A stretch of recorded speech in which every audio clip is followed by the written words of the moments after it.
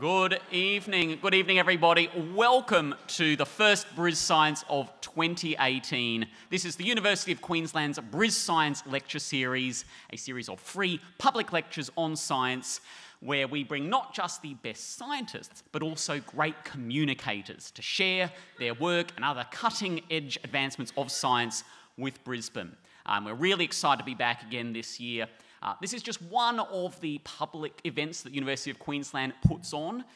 They do other events, not just in science, but across all the different areas. So if you want to find out more about that, head to the UQ Events website. Or, of course, you can hop online and sign up to the BrisScience Facebook page or email list and all the other ways we communicate to make sure you don't miss any of the fantastic lectures that we have on this year. I'm, of course, your host for the evening, Joel Gilmore, and we are hosted this year once again at The Edge, part of the State Library of Queensland, and we're really happy to be back. Thank you for having us. And again, they have lots of other wonderful events on here too. You might have seen some people heading downstairs tonight for one of the many Makerspace workshops, so check those out online as well. And I would like to respectfully acknowledge the traditional owners of the land on which we're meeting tonight, and to pay my respect to elders both past and present. Tonight, a couple of bits of housekeeping. We're going to have our speaker first, which I'll introduce in a moment. Then we will have some questions at the end. And we take questions in two ways. One is via Twitter. So you can use the hashtag BrisScience or follow the handle UQ and ask your questions on there. Or you might have picked up a question slip on the way in and you can write down your question. At the end of Caitlin's talk, we will come round and collect as many of those questions as we can and go through as many as we can before the talk is over. However, if your burning question doesn't get asked, we will have some food and drinks outside afterwards and a chance for you to ask and have some more casual chats with Caitlin there as well as amongst yourselves. This should be a social evening as much as anything. And I think that's all of the key points. So tonight, we are talking about technology, and particularly genetics. And this has come a long way. The technology advanced a lot from the days of genetically modified spiders producing superheroes. But with that advancement of technology, as Spider-Man says, with great power comes great responsibility.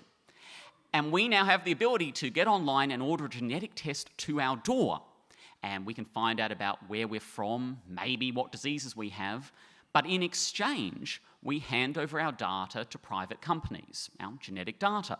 So what happens to that data? How should it be treated? And how do we track and keep that data confidential? And maybe the answer lies in other technologies like the blockchain. So to explore this more, it's my great pleasure tonight to be able to introduce Dr. Caitlin Curtis from the University of Queensland. Caitlin has a broad background in genetics and research, including forensic DNA, ancient DNA, and more recently has become fascinated by the overlap of genomics and technology and the data and privacy implications and how all of these new emerging technologies work together. So to explore those questions a little bit more deeply, could you please put your hands together and join welcoming Dr. Caitlin Curtis.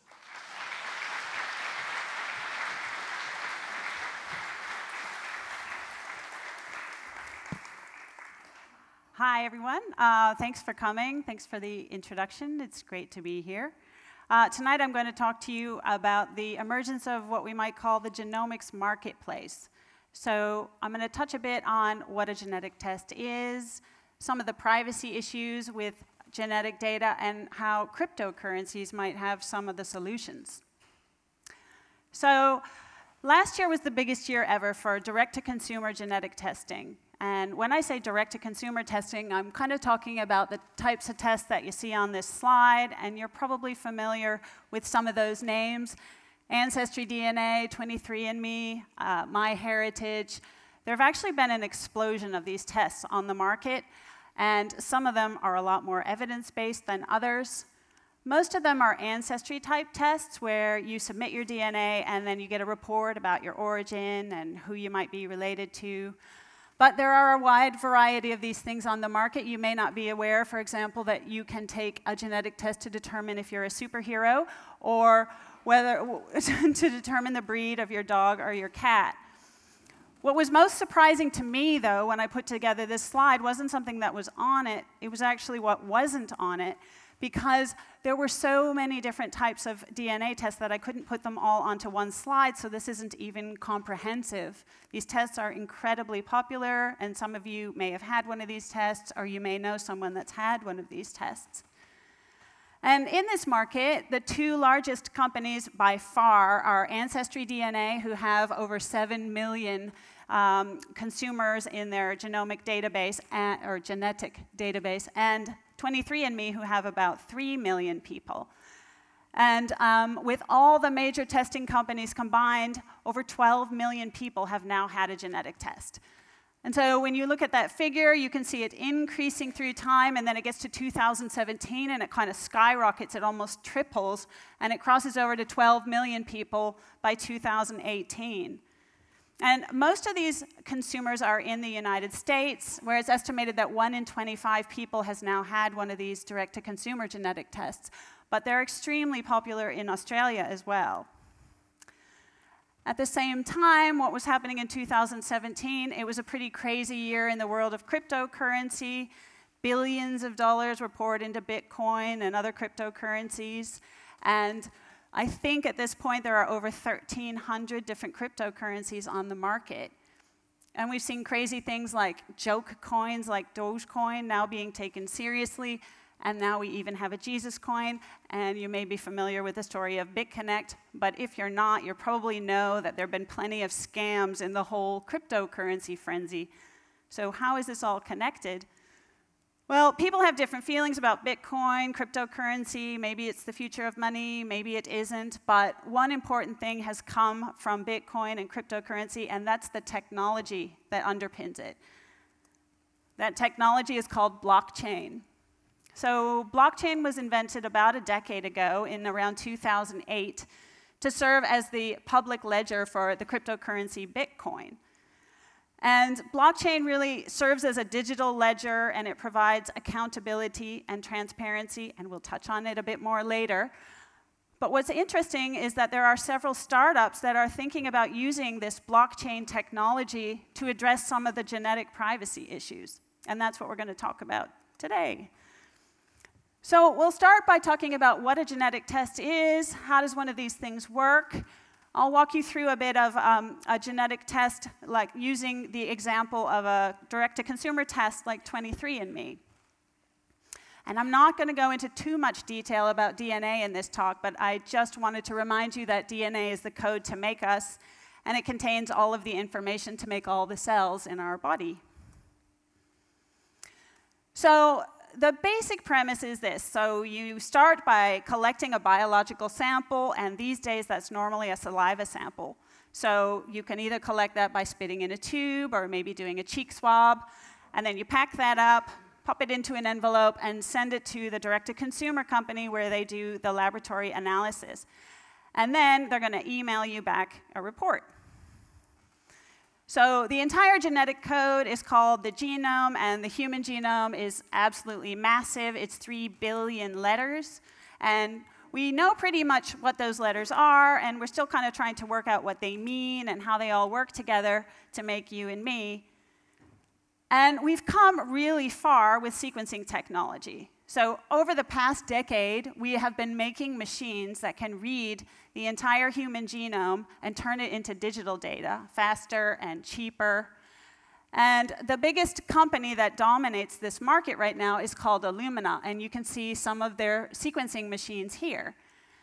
And to put this into some perspective, over 90% of the sequencing data in existence has been generated on a machine that was made by Illumina.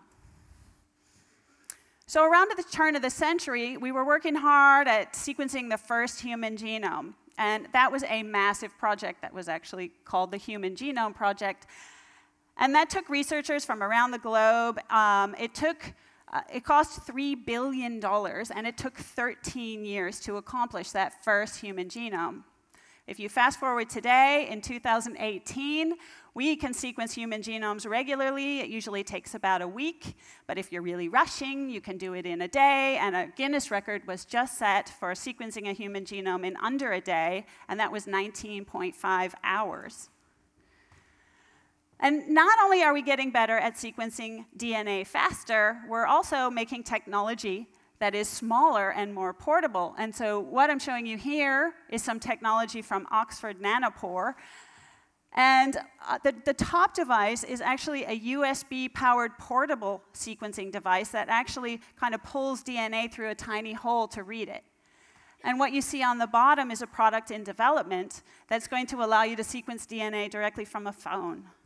So we have all these amazing developments in DNA sequencing, but the cost to sequence a full human genome is still kind of expensive. It's around $1,000, kind of depending on who you ask and how you do the math. And so most of those direct-to-consumer companies aren't sequencing full genomes at the moment. What they're mostly doing is looking at a fraction of the DNA, a fraction of the genome. And they're doing this using this technology. This is called a SNP chip. So a SNP chip kind of looks at a set of letters or markers, usually about 600,000-ish. And when I say SNP, that's an acronym for single nucleotide polymorphism, SNP. And that's just a DNA letter that's different between people. So the data that comes off one of these SNP chips is called a genotype.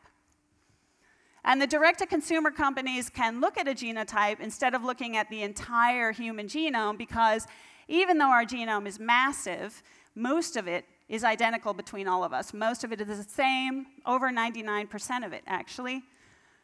But it's those bits of it that are different that are the most important, at least in this context, because they're the parts that contain the information that make us different from each other.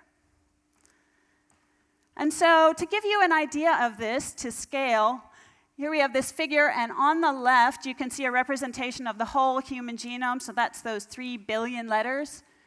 Then in the middle, you can see the variable sites in the genome, so that's 15 million letters, roughly. And on the right, that little tiny dot, that shows the output of one of those SNP chips at 600,000 letters. And if you want to think about this a different way, if you decided to print out the human genome in very small font, you could fill up all the folders in these bookshelves, which is actually 100 folders. But the output of one of those SNP chips that might be used from the direct-to-consumer company is up there at the top where it says genotyping, and that would be 90 pages. So back to our process, it's that last step in the process where you get your digital genetic data where things start to get a little bit complicated, and that's the part we're going to talk about in this next section. So most people would probably be kind of familiar with the model that you send your DNA sample and some money to the direct-to-consumer company, and they analyze that, and then they send you back genetic data and a report. But some of the companies began to realize that there was additional value in the genetic data itself and in owning these large databases of genetic data. And so selling the kits only became part of a larger picture. And so you can see this quote from a board member from one of these direct-to-consumer companies. And he's basically saying that the long game isn't actually selling the kits, but once you have the data, then you can become the Google of personalized healthcare. And so what people may or may not be aware of is that sometimes these companies are on-selling the genetic data to pharmaceutical companies for research. And so as far back as 2015, there were several of these multi-million-dollar sales of genetic data to various pharmaceutical companies. And this sort of illustrates a larger issue in the direct-to-consumer genetic marketplace, which is, do we know what's happening with our genetic data once we take one of these tests? How is it stored? Who has access to it? And is there enough transparency that consumers are able to understand what's happening with their genetic data? To put this into some context, one of the people who's asking these kinds of questions is shown here. So this is United States Senator Chuck Schumer. And at the end of last year, he called for an investigation into the privacy policies of some of these companies with this very memorable quote: "There is no point in learning about your family tree if your privacy gets chopped down at the same time." So it turns out there are several privacy issues with our highly sensitive genetic data. And so why is genetic data important? Why is genetic privacy important? Because our genomes contain all of the information to make us. So they contain highly sensitive information that we might want to keep private. And we thought about this and wrote an article about this for the conversation, and that's my co-author James, who's back there. And so if you're interested in reading more about this, please feel free to check it out. The main reason that we might want genetic privacy is because we don't want genetic discrimination to happen. And so because our genomes contain all the information to make us, they also contain sensitive information. They contain our disease risk profile and whether or not we carry pathogenic genetic variants. And this can be used as the basis for genetic discrimination. Some countries have addressed this by making laws to prohibit insurance companies from discriminating on the basis of genetic data. As you can see from the title of this article, which I would encourage you to check out if you're interested, Australia has perhaps a bit ways to go in this domain. So in Australia, you cannot, this doesn't apply to health insurance, but if you take a genetic test in Australia and then your life insurance policy or provider, asks you about that, you're required to disclose that information. Another thing we might want to be thinking about is what kind of access do we want to give law enforcement to this kind of information? Because at the moment, forensic databases are highly regulated, and who can be included in a forensic database is highly regulated. And there are some examples in the United States of people becoming a suspect in a crime because they have a relative who's taken a genetic test and then made that data publicly available in a publicly searchable ancestry database. And so what we don't want, I think, is to become a suspect in a crime because we've taken a genetic test or because we have a relative that's taken a genetic test. And the relatives kind of enter in this picture because we share a lot of genetic information with our relatives, especially our close relatives. So we share 50% of our DNA with each of our parents, and we pass on 50% of our DNA to each of our children. And so what that means is that the decisions that we make about who to share our genetic information with kind of affect not only us, but also our close relatives and subsequent generations. So the laws of inheritance kind of dictate that we inherit 50% of our genetic information from our parents, and we pass that on to our children. But do we even own our DNA? So Barack Obama talked about this at a White House summit in 2016, and he said what I think kind of a lot of us would like to think about this, which is that we would like to think that we own our own DNA, and we would like to think that we own the digital representation of our DNA, but actually in Australia as well as in the United States, that's not necessarily the case, and it's not entirely clear or resolved. But we're moving now from the research phase in genomics into the medical and the clinical phase, and we already have some genetic tests for medical conditions, and probably the most well-known of these is up here, the BRCA gene test from Myriad. And so people that have one of these gene variants, it can be very devastating because then you can have an up to 87% chance of going on to develop breast cancer. And this is a clinically actionable test, and people that find out they're carriers might go on to have a medical procedure. And I think that we all became very aware of that through the very public experience of Angelina Jolie, which was quite broadly known. And so in this case, there's the direct connection between a gene mutation and a disease trait. But what we've learned over the past 10 years is that this is probably the exception and not the rule. And so for most diseases, it's not so clear-cut. Most diseases are caused by many genes. They're what we call polygenic. And so we need large databases in order to make these sorts of complex connections. So what we need really are large-scale genomic studies with high-quality genomes and high-quality medical data attached. And we already have some of these projects going in the world, very large-scale genomic studies, and many more are planned, but there's a problem with that in that the data's kind of siloed in all of these groups because researchers can't really easily share genetic data with each other even because of the privacy issues that I've already been talking about. So what we need is a way for individuals to share genetic data and researchers to share genetic data in a way that still protects the privacy needs of individuals. And so that's where blockchain may come into the equation. So as I said, there are some companies thinking about blockchain and how that might be used to create a safe way for people to store genetic information and share genetic information so that research can advance and so that this genetic information can be used in studies and help with this genomic revolution. And so we kind of heard about that there were these startups out there that were thinking about this and creating a DNA marketplace, which is a pretty new thing. So we wanted to learn about this, and we wrote about it in the conversation. And before I get into that, I'll just touch a bit on what blockchain actually is. So you may have heard of blockchain, and usually what you hear with blockchain is that it's a digital ledger. And kind of really all that means is that it's good at recording transactions. And so there's an example, a dodgy example of a spreadsheet that I put up there, but just to illustrate that this is a good way to record transactions in much the way that we're familiar with, and that these transactions can then be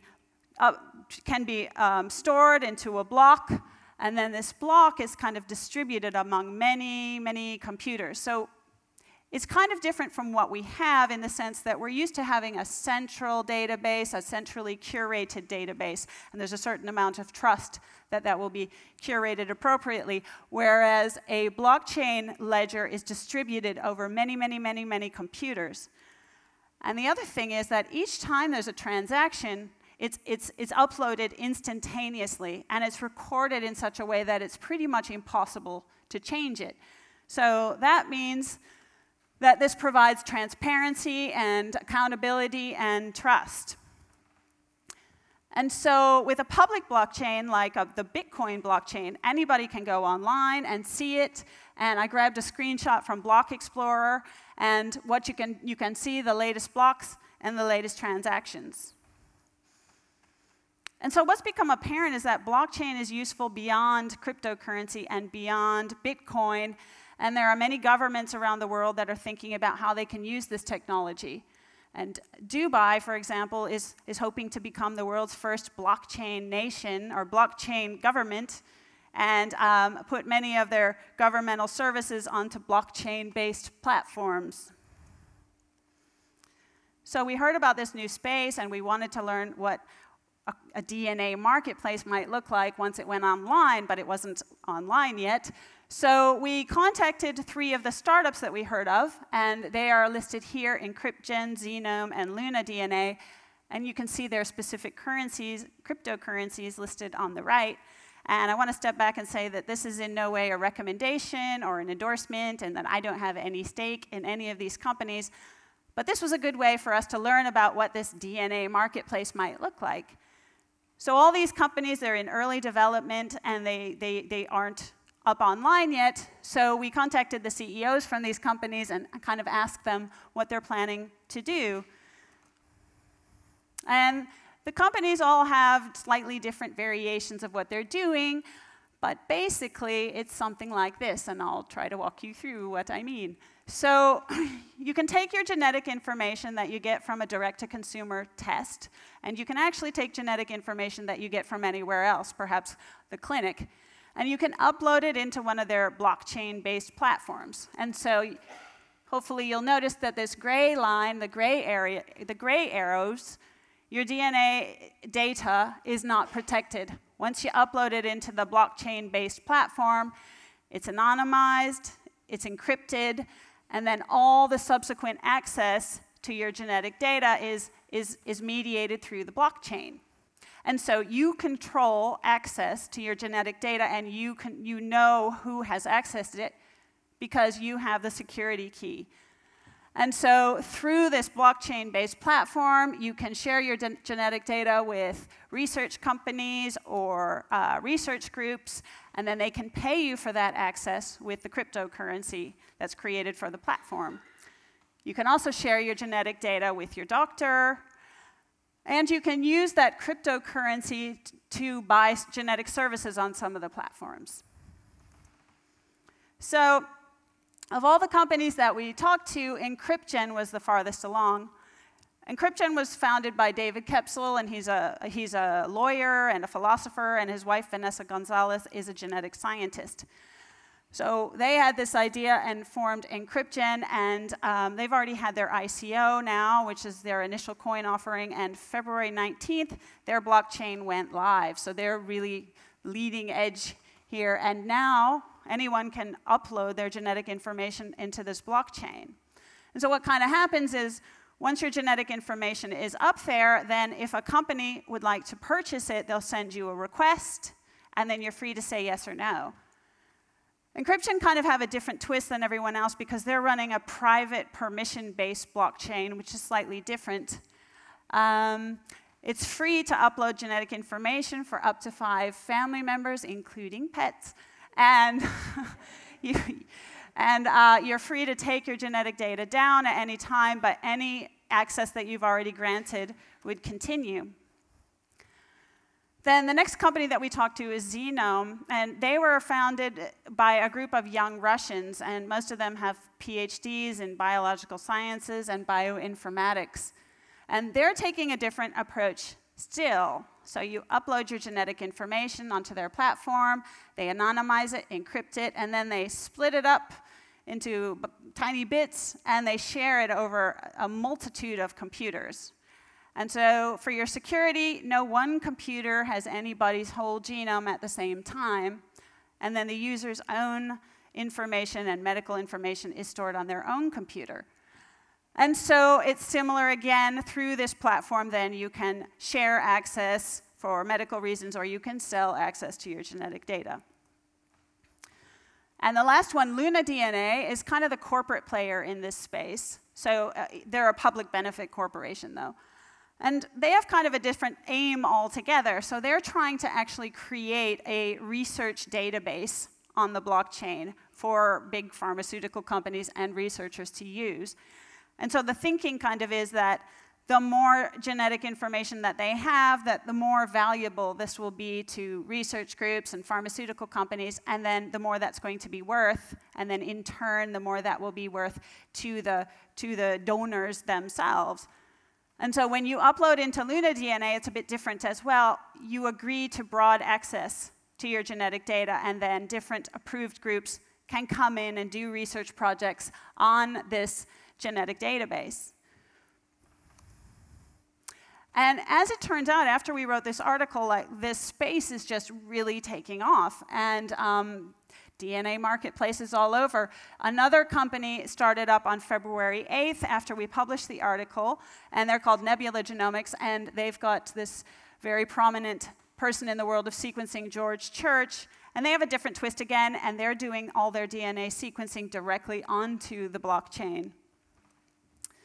And so we thought, this is really a good step forward, it looks like, and this is a technology that's going to enable safe sharing and safe storage of genetic data, but are there any risks to this kind of solution?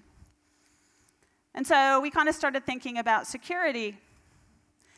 And what these companies are kind of selling is security, and blockchains are secure, but it's important to remember that no technology is infallible, including blockchain technologies. So there are already known hacks and known attacks, like the 51% attack, which is also the majority attack, and there will likely be new attacks developed in the future.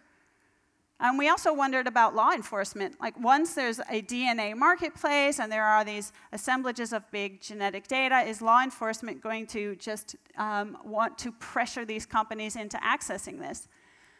So we put that question to the startup companies, and Encryptgen and Xenome said that the way that their data is encrypted and de-identified, that even the developers can't determine who owns the genetic information. And LunaDNA said that they could determine it, but that they wouldn't grant access to outside agencies. And then we thought about pricing. And if you know anything about cryptocurrencies or follow in the news, what you'd probably know is that they're very volatile. And so we started thinking, how is that going to affect the price of data on these platforms? Is it going to fluctuate wildly like cryptocurrency? And how is that going to affect the researchers that are trying to do big projects? And so perhaps these companies are going to have some sort of mechanism to keep that price a bit stable. We also thought of some larger questions about building a DNA marketplace. So if we make a DNA marketplace, is this going to drive up the cost of research? Is this going to make it so that only large pharmaceutical companies with big pockets are able to buy access to genetic data? And is it going to price out the small companies and universities? Or is it going to be the opposite, and maybe the cost of research is going to go down because researchers are no longer going to have to generate these kind of expensive genetic data, but they can just go to the blockchain and the DNA marketplace and just buy it? And also, are people going to still be willing to donate DNA to science if they can just go onto one of these platforms and sell access instead? So Encryption and Xenome told us that they're going to have their price of genetic data determined by the open market.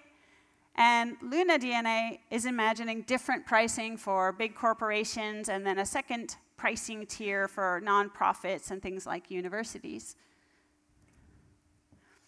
Then we thought about the quality of the analysis services on these platforms, because it turns out that there are many companies these days that would ask you to send in your genetic information from a direct-to-consumer company or wherever you've gotten it, and they're going to reanalyze it for you, and they're going to tell you something new about yourself. And a lot of these companies are not really based on sound science, and some of them are doing things like telling you that they can predict what a couple's baby will look like, or using your DNA, they can find you the perfect romantic match. And so we wondered how consumers are going to navigate this new ecosystem and figure out which of these companies are based on sound science. So the companies are handling this different ways. Encryption is planning on having partners. They'll buy in with nodes. Xenome is thinking more like a rating system. And this doesn't really apply to Luna because they're not offering third-party analysis. The quality issue kind of goes both ways, and there are quality issues that might affect the researchers themselves as well. So some of these companies are offering rewards for people to upload their genetic information and to upload medical data. And we kind of wondered if that might provide an incentive to people to upload a lot of medical data, and maybe some of that would be misleading or inaccurate. And a larger question than that, like, are people really the best point of contact to upload the kind of granular, really detailed medical information that you would need to do some of these big association medical studies? We also thought about the utility of these platforms and how easy they would be to use, because I think it's safe to say that for most of us, buying cryptocurrency and selling cryptocurrency is slightly intimidating and confusing. But if these platforms are going to build databases on the order of millions that we're going to need for these research studies to find these disease associations, then they're going to need to make them pretty easy to use. We also wondered if people are going to really be able to understand these access requests and really understand what they're agreeing to. Because understanding what you're agreeing to by granting access to your genetic data is slightly complex, and the implications of it are quite complex as well. And we're kind of used to living in this day and age of just scrolling through all these terms and conditions, and they're in really small font, and we just go scroll, scroll, scroll, and then we hit I accept, and we might not necessarily know what we accepted. And so if these companies are going to try to deliver on this promise to put people in control of their genetic information, then they're probably going to need to present that information in a way that's very clear and understandable. And so if you're anything like my co-author, James, you're probably thinking at this point, ooh, I can sell my DNA, and am I going to get rich from that? And that is a really hard thing to predict. Like, it's very hard to know a priori how much these companies would be willing to buy genetic data for. We have some things to think about, though. These companies, from their standpoint, and the research groups, are looking to assemble genomic databases on the order of millions. So it's likely that each data access would be a relatively small amount. But your genetic information might get used in multiple studies, so that could kind of add up over time. Also, as I said, your genomic data is going to be more valuable if it's coupled with high-quality medical data. And possibly, the value will go up when there are new uses that are discovered through time. So Xenome estimated that 23andMe earned $130 million by selling access to 1 million genotypes. And so when you do the math, that works out to about $130 per genotype, and possibly that's a good starting point. So I'm going to kind of switch gears for the last part of this talk, and we're going to focus on this broader question of, can DNA data ever really be fully anonymous? We've been talking about anonymizing DNA and removing the names. And so there's a growing field in genomics of trying to use DNA to predict physical traits. And that field is called DNA phenotyping. So one of the leaders in this field in DNA phenotyping, particularly with physical appearance, is named Dr. Susan Walsh, and she's at Purdue University. And in 2010, she and her group created this system called IrisPlex. And IrisPlex, you can use a DNA sample, and you can predict if somebody is going to have brown eyes or blue eyes, and you can do that with 95% accuracy. And then around 2013, they added hair to the prediction, and so now they had a combined test, and they changed the name to IrisPlex. And you can find the test online. I put the website here, and you can go and check it out for yourself and use the tool for yourself. What I think is pretty incredible about these tools is that if you look at them, they use very few SNPs or very few markers to determine these things. So for the eye test, you can see that there are just 6 SNPs, and for the combined test, there are 24. Last year, the group developed a model to predict skin color from genetic data. And this was used just a few weeks ago in a very high-profile publication to make an estimation of what Cheddar Man may have looked like. And this made international news. Maybe some of you know about it. But if you're not familiar with Cheddar Man refers to the oldest complete skeleton that was ever found in the United Kingdom. So those bones were uncovered in Cheddar Gorge, which is in Somerset, and they were radiocarbon dated to about 10,000 years ago. So researchers looked at some of the ancient DNA, and they applied some of these tools, including this new skin prediction tool. And they predicted with those tools that Cheddar Man was likely to have had dark skin, dark hair, and blue eyes. So as I said, this is a really hot area of research. And at the end of 2017, there was another study published using a slightly different technique to use DNA to predict features. So this study was published by Craig Venter and his private company, which is called Human Longevity, Inc. And so they used a whole genome approach to try to predict some physical characters. And so what they looked at were 3D facial structure, voice, biological age, height, weight, body mass index, eye color, and skin color. And so they took human genomes from a little over 1,000 people, and they looked at the full genome. And then they took those 1,000 people, and they made very detailed measurements of everything.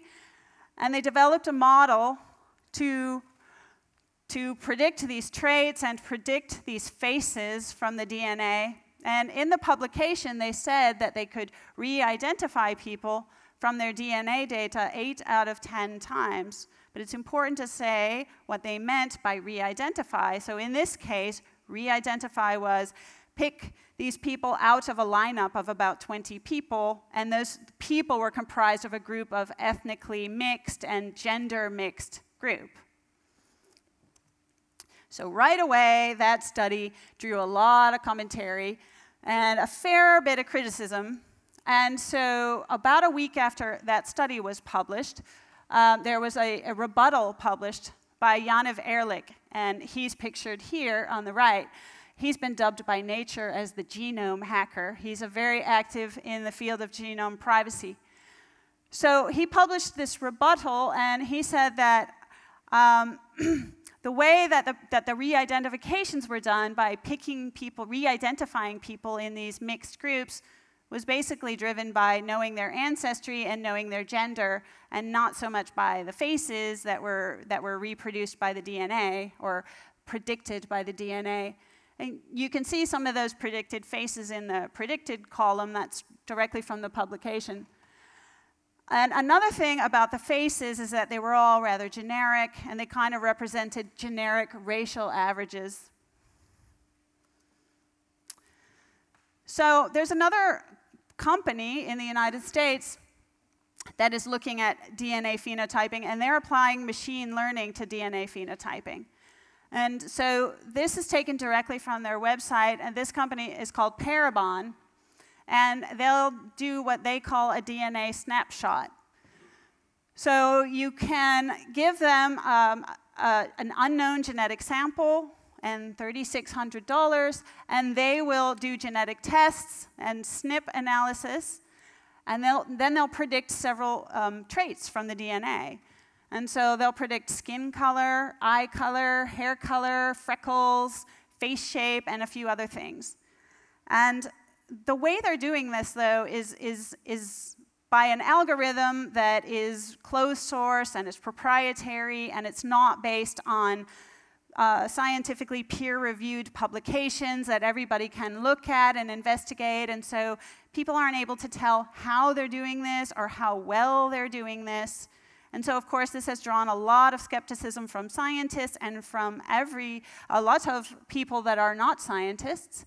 But the reality is that this company is operating, and they have even been involved in a serial rape case in the Gold Coast in Queensland.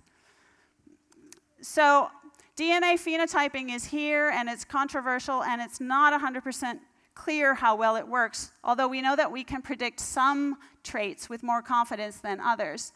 But this is a nascent field, and it's probably going to expand as we get these genomic databases and we put machine learning on it. So it's projected that our ability to predict physical traits using genetic data is likely to improve over time. So it's pretty clear when you look at identical twins how much of our face is in our DNA, and sort of the question becomes how well, if at all, are we going to be able to progress in figuring this out. What seems very likely, though, is genomic data is never likely to be fully anonymous. And so just taking the names and the addresses off genomic data is not likely to fully prevent it from being re-identified, and particularly in the future. So I'd like to leave you with a few thoughts. We're at the verge of going from research genomics into medical genomics, and this is a great thing, and it's going to bring a lot of benefit to a lot of people, and it's already starting, and that's great. And I also think that genetic privacy is important, and it's something that we should be thinking about.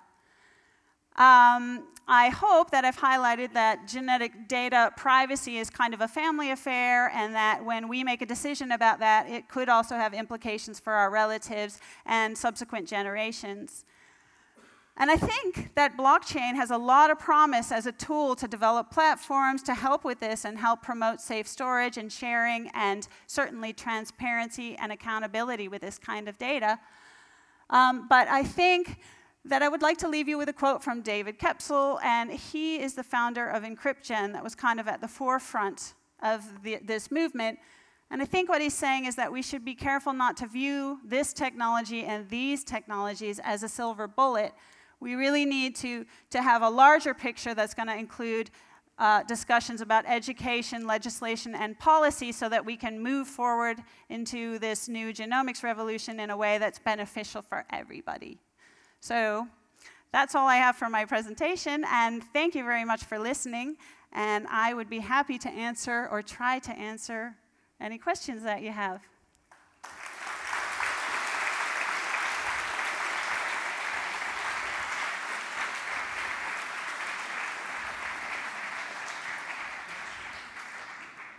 Thank you so much, Caitlin. We'll give you an opportunity to have a drink and relax for a moment before the interrogation start. Now, if you've got a question, if you'd like to, we've had several come in on Twitter, if you'd like to write it down, wave it in the air, and Gurion is there. Yes, Leonie is there. Great. Now we'll come around and collect those questions. Next month, I unfortunately can't announce our speaker yet. We're trying to get someone particularly exciting, but we just haven't confirmed them yet. So watch this space. More details will be revealed soon. In the meantime, if you're desperate for a BrisScience fix, don't forget that all of our videos are available online. You can hop on to our website and go back through the last several years of videos and catch up. And of course, tonight's video will be up in a week or two as well, if you want to get all those details. All right. Caitlin, are you ready to come up on stage? So, we've got a whole lot of different questions.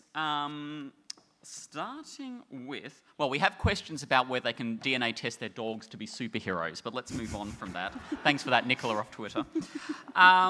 So the first question is, have you had a DNA test? I have not. Surprisingly enough, I have not. Good.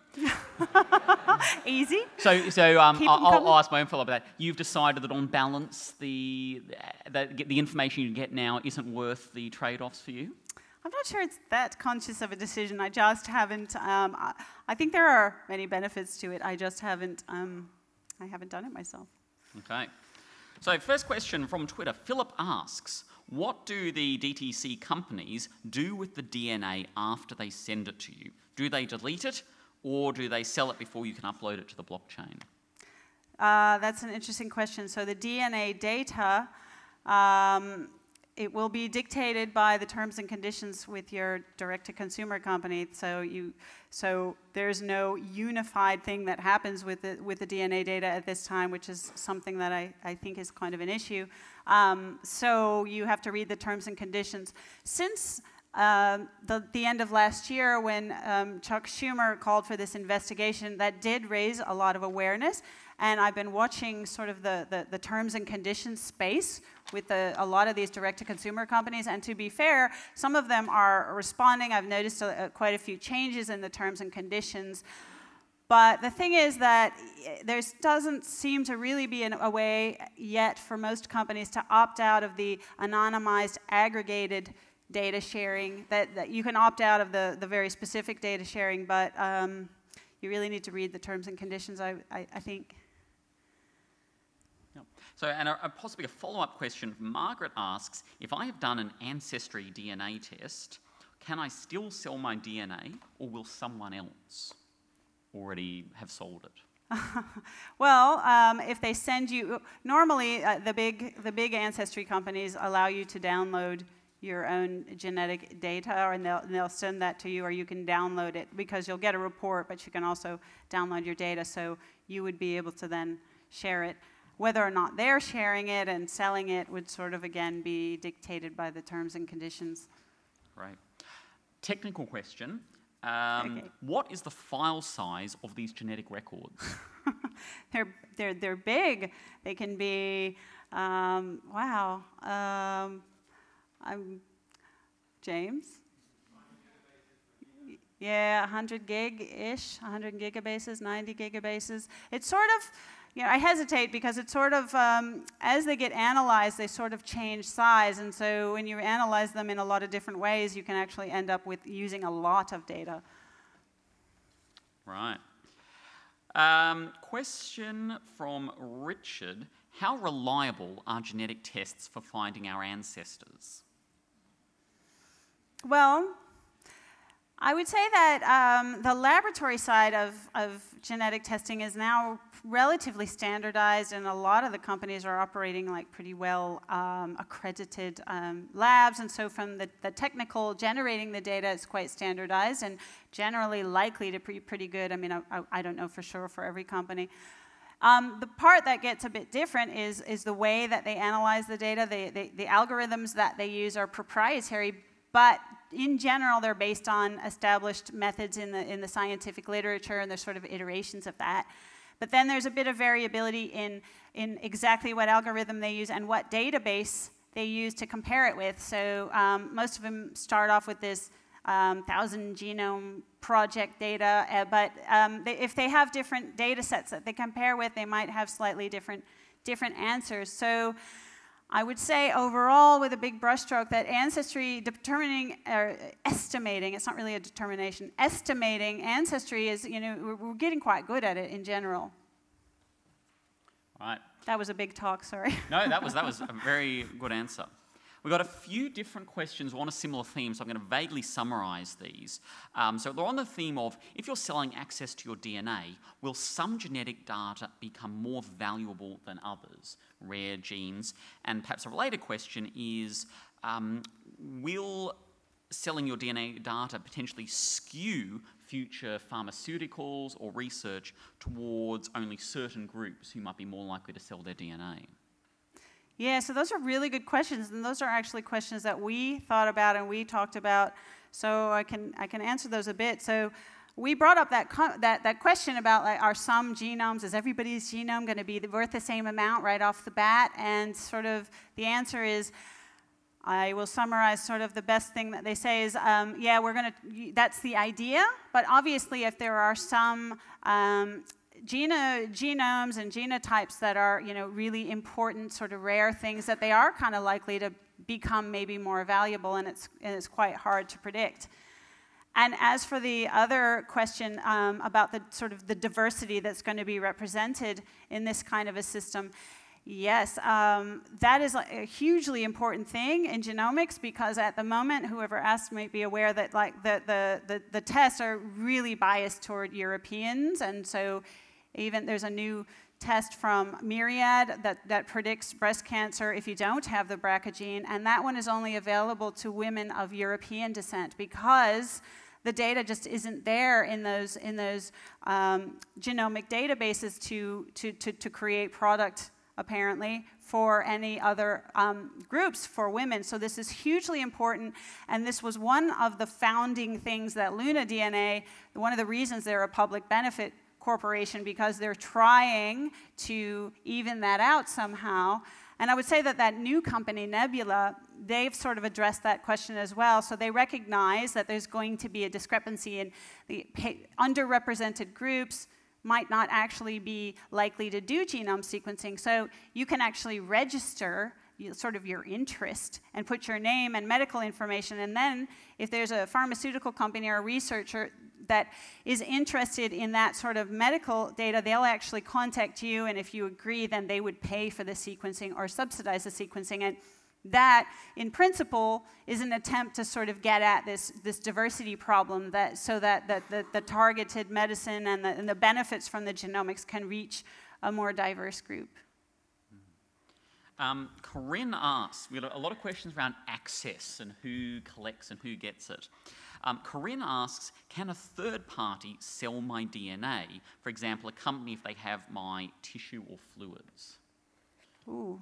I wouldn't be able to answer the specifics of that, and I'm not a lawyer, but I'm going to have to say I'm not really sure. That might be sort of a case-by-case thing. I'm not sure on what context you'd have your tissue or your fluids stored, and what parameters that was done. So it's a good question, but I don't really know. This is presumably pushing a lot of boundaries around existing legal frameworks and privacy and what counts as health or data, is that? Yeah, that's right, and it's just the situation where the technology, as I hope I showed, like the technology is escalating so quickly, and the legislation and the policy and the practices to sort of protect everyone's interest while we leap forward. It's great that we're leaping forward, but sort of there's a bit of a lag between where we are with the technology and where we are with sort of the infrastructure to make sure that it's all reasonably applied, I think. All right. One more question. I'll take the last one from Twitter. Okay. Just another easy one for you. Sam asks, do you think babies should have their DNA sequenced at birth? Well, that is a really interesting question. There are some projects, like there's one in the United States called BabySeq that's been attempting to do that, but there has been actually a bit of resistance and pushback to that kind of a thing. I don't have an answer, but I would say that there are a few countries now that have dabbled in sequencing their entire population. So just over the weekend, Dubai announced that they are planning to sequence everyone in Dubai. They haven't specifically said, according to the article that I read, whether or not that will be voluntary or not. It is stated in principle that the reason that they want to do that is to make some predictions about disease incidents and carrying diseases. And, but that's a plan. And a few years ago, Kuwait had a law passed where it was going to be mandatory for everyone to undergo genetic testing. But then there was a series of meetings about that, and then that was repealed. But I guess I would say that perhaps there are different contexts and reasons why a society would want to do that. And but I do think that there can be, it's something that I think we need to talk about as a society, because there are like so many benefits medically from having that information at a very, very young age, but then we'll need to be sure to have the supports in so that that data is used the way that we as a society want it to be used, I think. Fantastic. Well, I think that has been some incredibly deep and complex things for us to think about that touch on many, many different areas of our lives now, and I'm sure more so into the future. So if you'd like to find out more, you can, of course, catch Caitlin on Twitter, Dr. Caitlin Curtis, or check out the BrisScience site for this talk, and we might try and post some links to your conversation articles and so forth. We'll, of course, be back next month. Watch for all the details, but please join me now in thanking Caitlin for a fantastic presentation.